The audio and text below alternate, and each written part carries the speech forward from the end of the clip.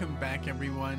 NicknLex here. Thank you so much for joining me today to this new episode of Music with Nick. We got another fusion marathon today by Eric, GREYBEARD, Music Man. Thank you so much for sponsoring this video. I do appreciate it, and I'm super happy because today I was fortunate enough to do a similar marathon by BMAC. Not exactly the same, but also jazz fusion, and also some members of the Mahavishnu Orchestra. So this is gonna be cool because it's more, more goodness for me, more. I love this kind of music, so we're gonna have a great time. So we're gonna start it off with and also that's what Eric was saying, like we haven't done jazz in a while, and that's super true. So I think both of you guys kind of like we're thinking alike, when you chose these. So we're gonna start it off with Jerry Goodman and Jan Hammer, and this is gonna be country and Eastern music. This is from the album Like Children from '74. Then another member, ex-member from Mahavishnu Orchestra, Billy Cobham. This is going to be Life and Times from the same album with the same name, 1976. And then this is something I've never heard before, Jeff Lorber fusion, or maybe, let me know if I have. Proteus is the track. This is the album Soft Space from '77. And then I think we've done some Spyro Gyra or Gyra, Spyro, I think it's Gyra. Incognito from the album Incognito, 1982. So thank you so much, Eric, for this awesome request and sponsoring the video. And I'll add one more at the end, because what I added at the end of BMAX was some Luc Ponty that he requested, and I didn't know there were two Alan Holdsworth tracks on the same album. Called one was Nostalgia, the one that I did for BMAC, and the one that I'm going to do for you is In Spite of All. And this where Alan Holdsworth takes a solo, and then also we're pretty much getting some Warner Brothers into the marathon. Okay, so I was going to do that anyways, and I didn't know that. I don't think all of Luc Ponty's stuff is Warner Brothers, but it's Atlantic, so that's under the Warner Brothers brand, All right, guys. So if you like the video, if you're new to the channel, welcome. If you're a jazz fusion fan, welcome. Of course, you're gonna find a lot of jazz fusion stuff here. And if you just like music, just enjoy. If you're discovering these bands like I do, or these particular songs, because I do know the artists, and then I wish you obviously a lot of fun. Leave a comment below. Like the video, dislike the video. Just whatever you feel like. So let's start it off here for Eric with some Jan Hammer, and this is country and Eastern music, and also with, of course, the great violin work by Jerry Goodman. So here we go. From Like Children, here we go.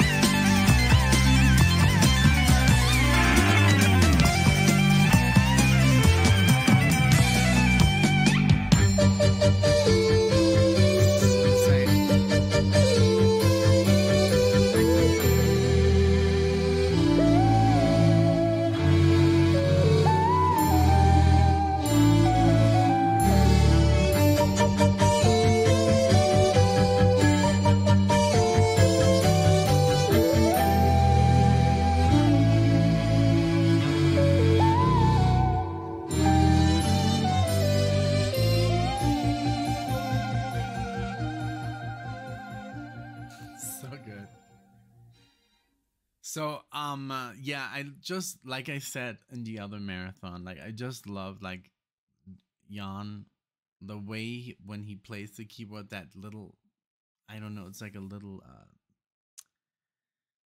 I have it right here. It's like a wee wee wee wee wee. You, because the keyboard, I mean, they're set the notes, but with that little thing, you can kind of like wee wee wee, you know, bend them or like change the pitch, and it's such a, and it's crazy how like Jerry Goodman, you know, keeps up with that style because he's, I guess, like sliding on the violin to also do that effect, you know. So Like Children is an album by Jan Hammer and Jerry Goodman. It was released in 1974 Nemperor Records. Both musicians were members of the Mahavishnu Orchestra.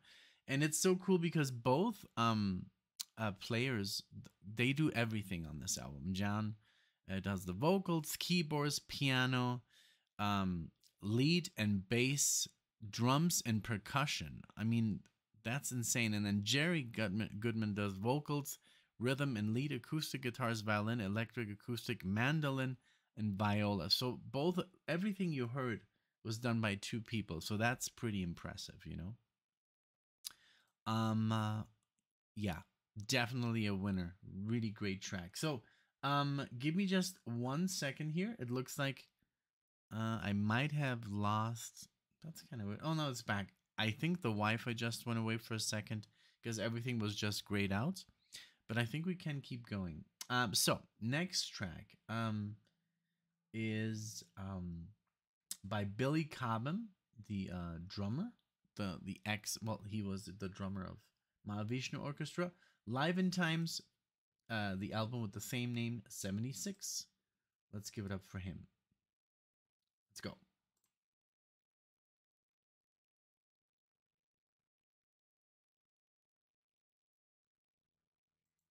Okay. All right. It happens. Let's restart. Spotify. It happens more and more, you know. It's like, and I'm not even running anything like on this computer, you know, just sometimes it just happens. So here we go again with another try. And Live in Times. Here we go.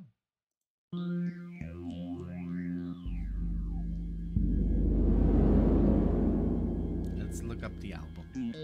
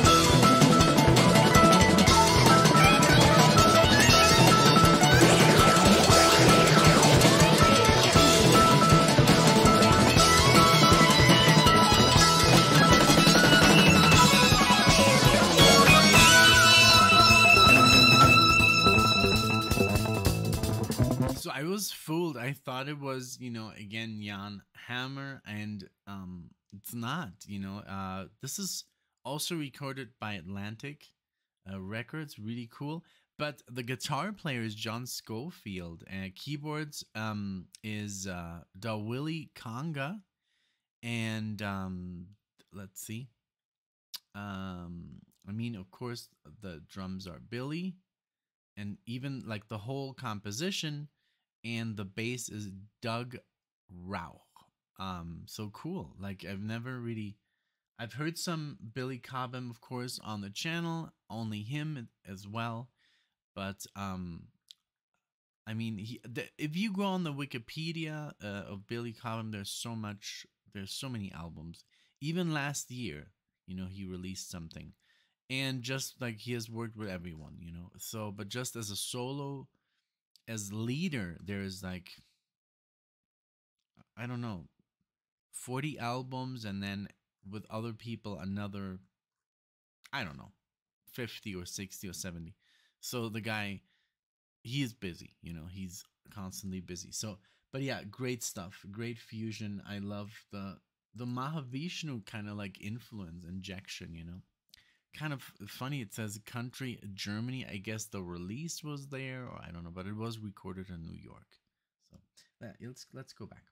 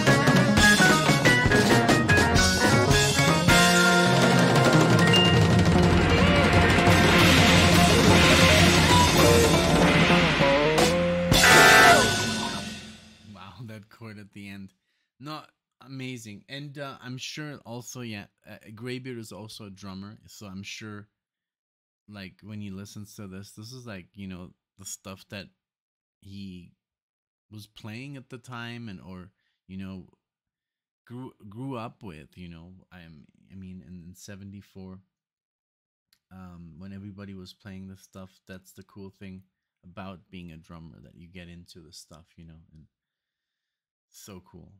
What a great lineup, and such good ideas. That bass solo with that drum, like they both were kind of like soloing, so cool.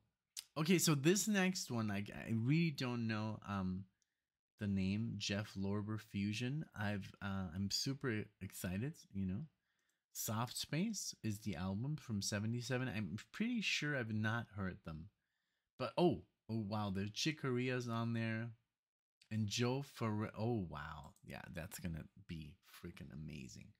Let's go for it. I'm down.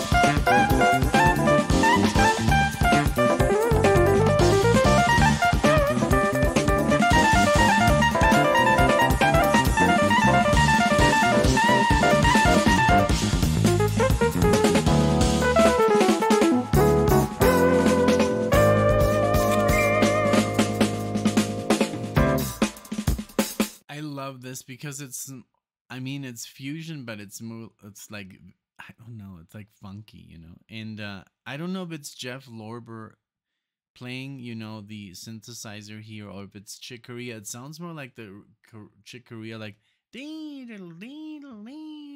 does that, you know, those crazy bends. And then Joe Farrell, he is listed as a special guest, but it's like it says side 1 1 2 3, and then side 2 1 2 3 4, and then it's listed here as like the solos on 1 and 5. So is track number 2 on side 2 number 5? So if yes, then it's Chick Corea. And Joe Farrell, I don't know if he's on here, but since we're listening to Proteus, it's track number 2 on side 2, but it doesn't really say what is this. But it doesn't matter, you know. Everyone on here is just ridiculously good. Lester McFarlane on bass, Dennis Bradford on drums, Terry Lane on the sax, and then Jeff Lorber on, you know, everything piano, and then synth and all those good stuff. So yeah, this is just an insane band. I love the the funky side here. Always when there is some kind of sax involved, or alto or tenor, it doesn't matter. It has that funk vibe that reminds me of Tower of Power and stuff like that. Or I mean they it also said here that they played on the Chick Corea, the band. What is it? What was it called? I just had it right here. Um, hmm,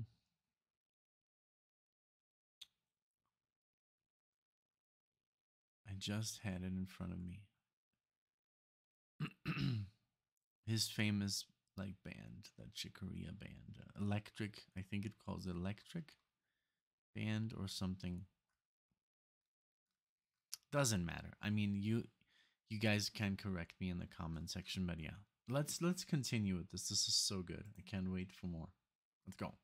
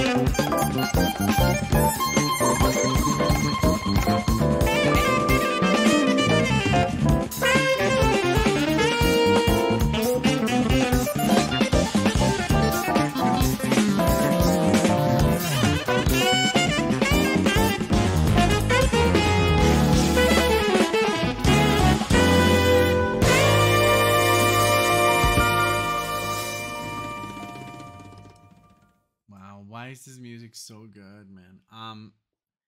And it must have been such a trip to see these people live, like these people. I guess some of them are still playing, and then there's other people who honor their style. We're really lucky here in Denver. There's like this 5 Points Jazz Festival every year, and then there's another festival. There's so much jazz in this city. It's crazy. Like honestly, we see some stuff that's really like good. Like master class. Like these jazz musicians that come. This trumpet player, I don't remember his name right now, but he's like world famous. He's on this level, and when he starts to play, it's like I feel like I'm listening to like jazz fusion from the 70s, like really hardcore, like crazy stuff. When he starts to improvise, and what a cool dude. I should check out the name too, because I'm sure he's on Spotify, or you can buy his records. But yeah, we had the pleasure to see him, and so good. Twice already. Once during COVID, and then the year after. Okay, so yeah, definitely gonna listen to more Jeff Lorber fusion. I mean, they're like full power on. So Spyro Gyra, I think it's Spyro Gyra, if I'm not mistaken. Incognito is the song and the album as well. Here we go, and this is from '82. I once had, I remember once buying 3 LPs in Seattle when LPs were like 50 cents back in 2011. Alexia and I, we would go on just to buy music, and we would find these LPs, and they were so cheap because it was, I think during 2011 nobody really knew what to do with them. Everybody was still on CDs or buying other kind of like on the MP3 hunt. So LPs were just floating around and were worthless. So we bought like 30 like LPs for like, I don't know, like $10, you know, and like Alan Holdsworth, 3 Spyro Gyra. See, I found like the first Holdsworth record he ever released, and a bunch of Aldi Meola and so much stuff. Kansas. So really cool. But they got lost. We still have some, but they were in Alexia's mom's house for a while in the garage, and then they kind of like got nipped on by rats, and it was a loss. But well, you know. Okay, here we go. Incognito.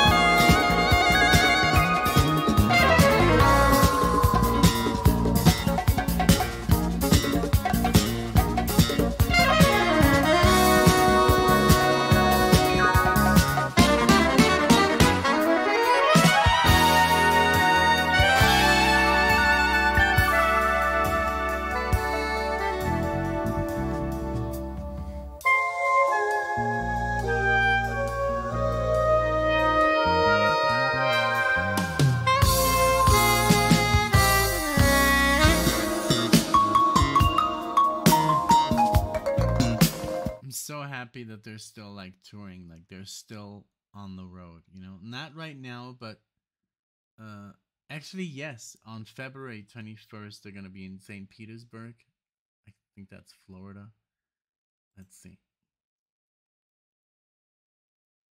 Oh my god, they're coming to Boulder. Oh Lord, we're definitely gonna see them.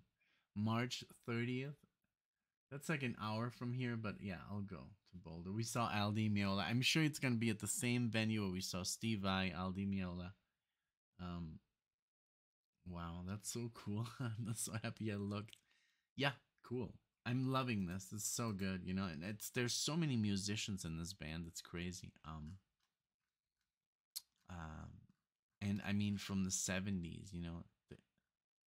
So good. Okay, let's keep going.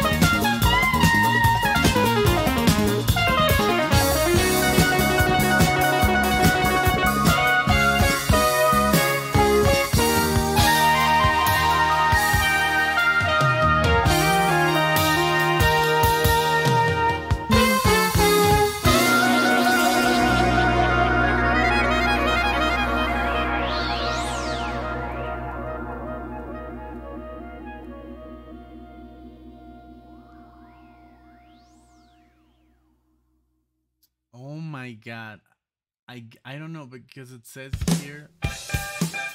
Okay, we're gonna get to that. That's the last song that I want to play by Jean-Luc Ponty with Alan Holdsworth. But it says Spyro Gyra and Jeff Lorber fusion. But I don't know if the one that we're gonna be watching on March 30th has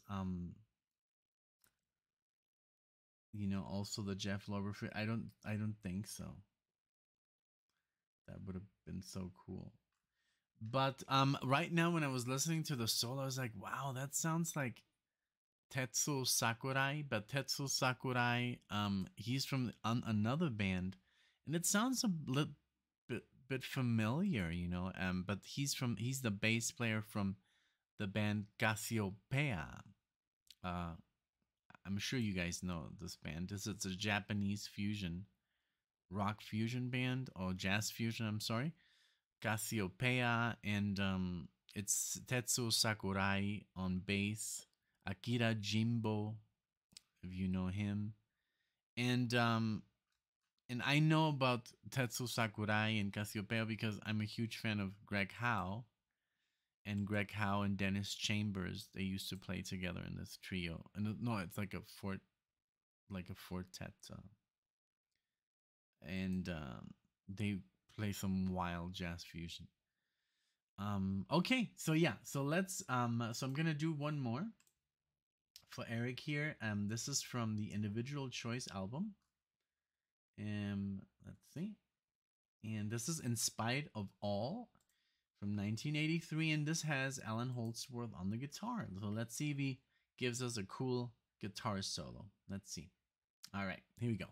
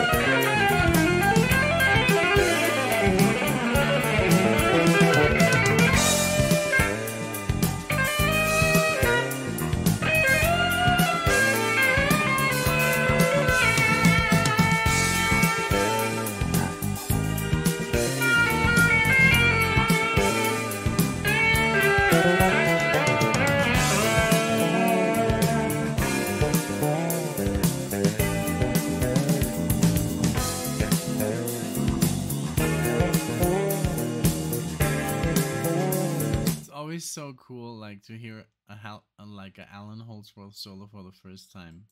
It always blows my mind.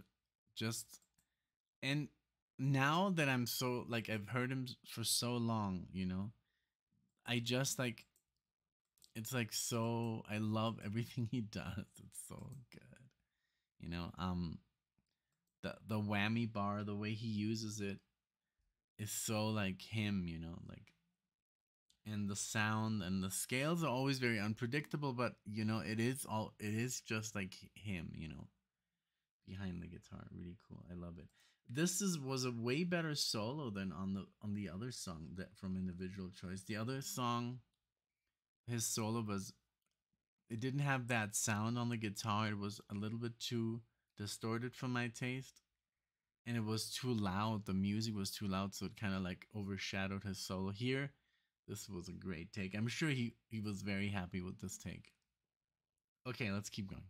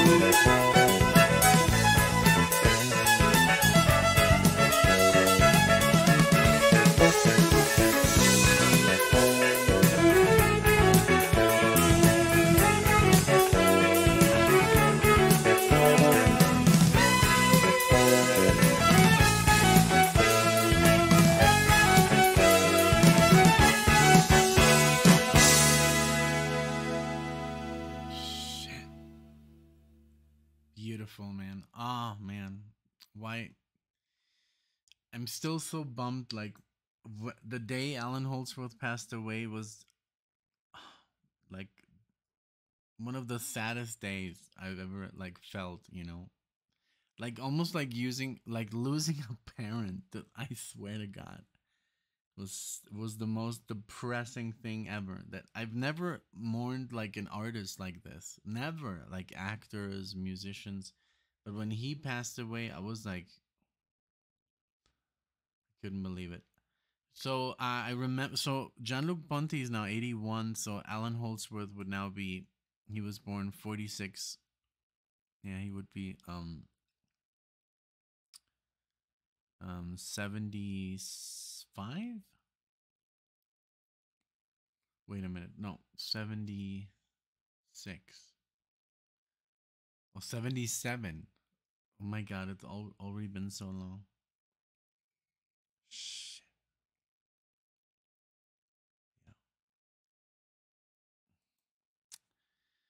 Yeah. Man. Yeah, that was a huge loss to everyone. I think to every guitar player that listens to guitar players, you know, not just music, you know. I think every guitar player's favorite guitar player was Alan Holdsworth. Even like the big ones, you know, like the really famous ones, Joe Satriani, Van Halen, Steve Vai, Yngwie Malmsteen, John McLaughlin, Aldi Meola, they all looked up to him. Yeah. So cool. Thank you so much, Eric, for this awesome marathon. This was so good. Everything, like the first track, country and Eastern music, what a riot, you know? What a cool project for two people to do, you know? And Billy is always amazing, and his musicians, Jeff Lorber fusion, that was amazing. That I think that was almost like my favorite track, just because it was so full of good stuff. And Spyro Gyra, I think it's a little bit more commercial, you know, but it doesn't matter. I'm definitely gonna watch them. I think it's jazz fusion. I think a little bit more accessible for everyone. It's not so crazy. It's not, that doesn't mean that just because it's commercial, it's not good. No, no, no.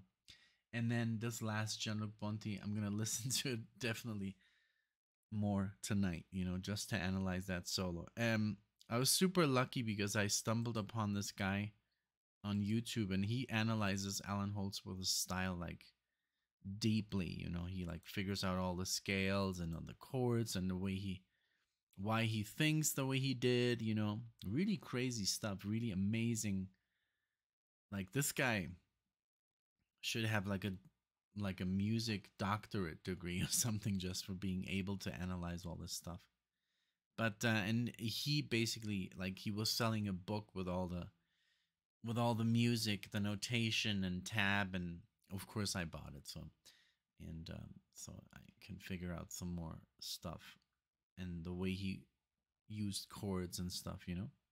All right, well, thank you so much again, Greybeard. Thank you everyone for watching. I hope you had a lot of fun. Let me know what you think down below.